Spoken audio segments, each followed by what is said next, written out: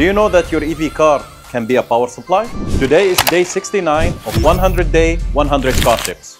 You can use the electrical vehicle as a power supply and set the usage power. So right now I'm putting the car can consume up to 50% of the life of the battery, and whenever it reaches 50, the usage will stop. And then we'll go back to the vehicle and plug in vehicle to load appliance so we can use the vehicle as a power supply. Let me show you. Most of EV vehicles are equipped with the vehicle to load tool, or you can purchase them. We can plug it into the charging port, activate it till you see the green light.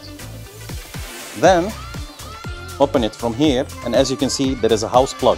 Let's get the charger and charge my phone.